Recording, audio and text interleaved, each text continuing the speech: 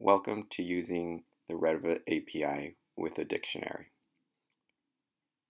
A dictionary is a collection of key and a value. The key has to be unique, and the value can be any one of the um, items that you'd like, and so can the key. To start out, you begin by having a dictionary with the key, which will make it an integer. The string value will be our value that we will bring in. And for something simplistic to add to our collection, we'll just add the walls. Now, from a previous video, we generated this get walls method. We'll put the document in there as a refresher.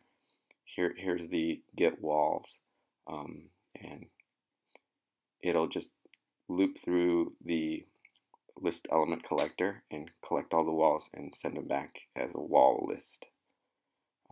After I have my list of walls, I will individually iterate over my list. For each wall in my list, I want to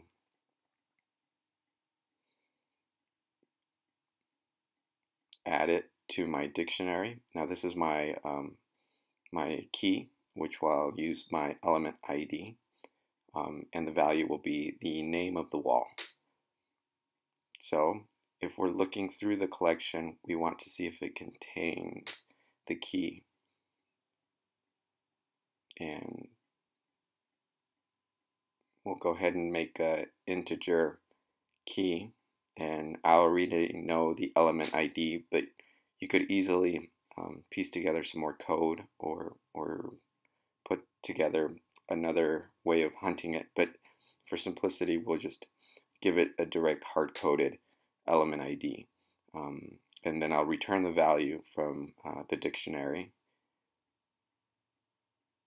And where it finds my key value, I will return what the value is of that dictionary and show it in the task dialog. And this will be the dialog title, and then also what it will say in the actual dialog itself. I'll say value found by the key, and we'll add the value. The next item we will do is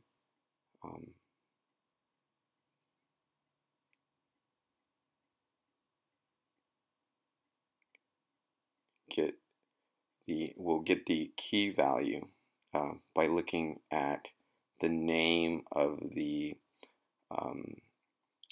value. So here we're using a lambda expression. So the dictionary will find the first or the default, and the dictionary gets translated to my x. So the x value now is my dictionary. So x dot value, if it equals shear wall, which is SW in my project, 24, return to me the key. So now I've found the element ID. I can show this through a task dialog. What I do is the title is element ID. I go ahead and send back the element ID key that I found looking for the shear wall 24. This is the key I found, which will be the element ID. So the key found by the value. So we can also add lists, and this is what makes dictionaries quick and easy to look up, grab a host of things, and I really enjoy them to build some applications where you need to give it a key, and then you add a handful of items, and you want that returned to you so that you could iterate through it, find something. So this one is looking for a dictionary. Again, I'm going to use an integer, my element ID, but this time I'm going to add more than one value to it in a list of strings.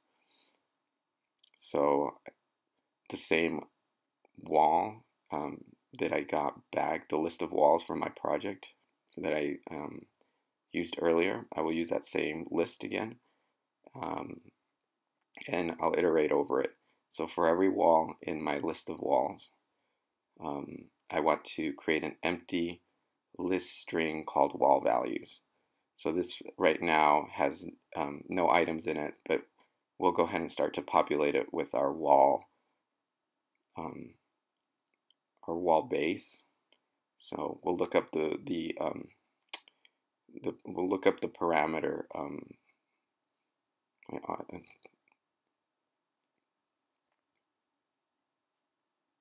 So my wall is abbreviated as just a W. So I will look up the parameter.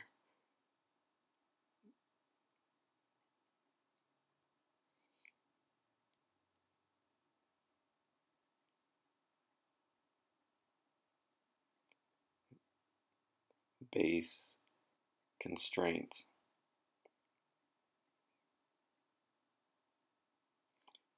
Do a little cleanup here. It looks like I got,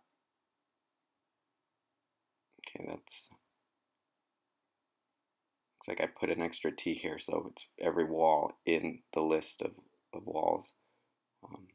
And I can go ahead and return this as a string value. So now I have the parameter base constraint as a string value. The same I'm going to do for the top constraint. And this can be, any parameter that you like. You can send it back to yourself as a string. And we add this to our empty list of wall values. So I'll go ahead and add the wall name. Then I'll look for, or add the wall top. And then I'll add the wall base. So I think in the Revit, the base is first and then the top. So I just put it in the same order. That way, if a user sees it, they won't be confused because I flipped them.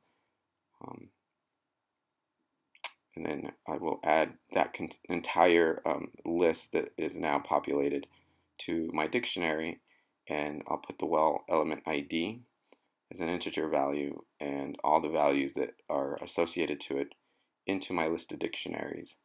And then the very last thing I'll do here is I'll build a string builder, which is just a collection of strings. And I will say that for every integer in the dictionary, and I'll loop over my dictionary, so I'll iterate through it. So for every key or the keys in my dictionary, if the key, remember the key is the unique value.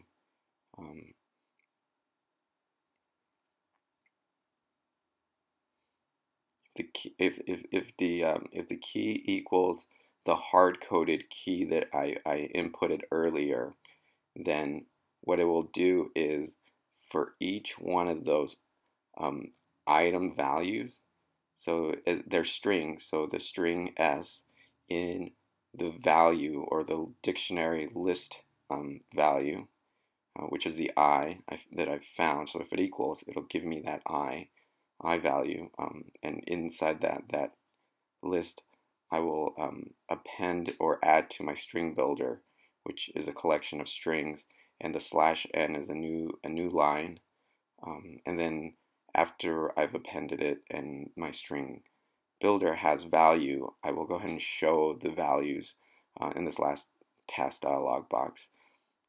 So I'll do the value as a header dictionary list, and I'll go ahead and drop it into a new line, and then I will do the string builder, but I need to add it as a string and not as a string builder, so I'll concatenate it, and that's about as easy as it gets. I'm sure you guys will find way more elaborate and beautiful programs that you guys can put together, but this is just a quick way. So now that I've got the program kind of put together, I'll go ahead and compile it and launch Revit. Step through all these signing.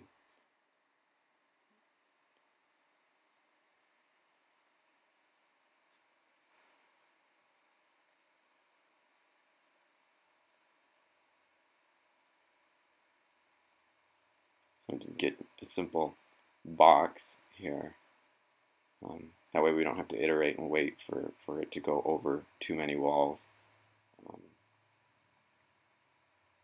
So here's the walls, and I'm looking for this 24-inch wall, and it's got an element ID that I kind of hard-coded into it, but you can obviously hunt through key or values a lot in different ways. But so I got my button here, and here's the first I found by the key, so the key, the element ID, and then the list of parameters that I inputted, and I hope you enjoyed. That's it. It's just that simple. Feel free to ask any questions. If you have comments, please put them down below. Thank you.